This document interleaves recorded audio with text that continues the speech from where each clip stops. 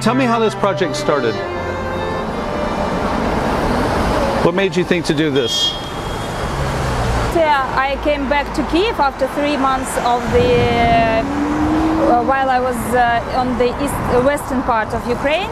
I came back to Kiev and I saw there plenty of these military constructions through over the city. And first idea was to decorate some of them like a symbol of defending our culture, our values. But after that, I decided that drawing on Hitchcock's протитанкові їжаки in Ukrainian, I can tell the world that Ukraine is alive and it will be a wealthy country, and now we are looking the way to do so. In spite of war, we are fighting and we know what we are defending.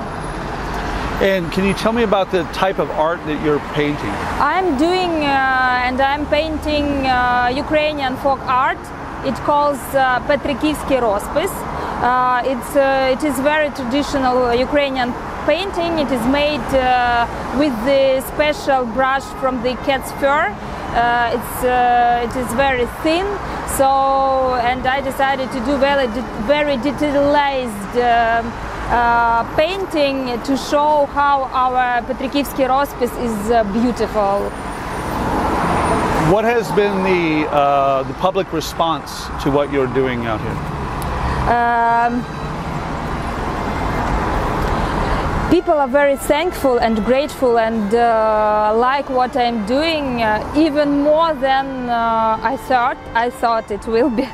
So it is very inspiring, and now I can even feel how it is important for people, for Ukrainians, to continue to believe in our that Ukraine will win. What were you doing before you were painting here?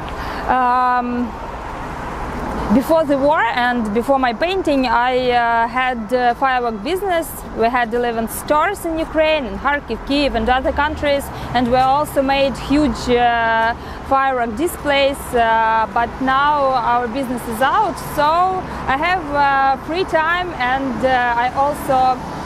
I had a dream to paint a lot, and now I have such opportunity, but the price is too high for that. Do you have a message for Americans about the current situation, or where you think things should be? My main message for USA is that give us more HIMARS, please. We know how to stop the war, we need weapons to do that. Right. Do you have a message for President Zelensky? Yes, I have.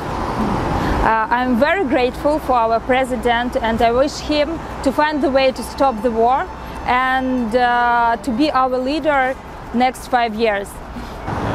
Well, thank you for your time. I hope everyone enjoys what you're doing, and we appreciate it. Thank you.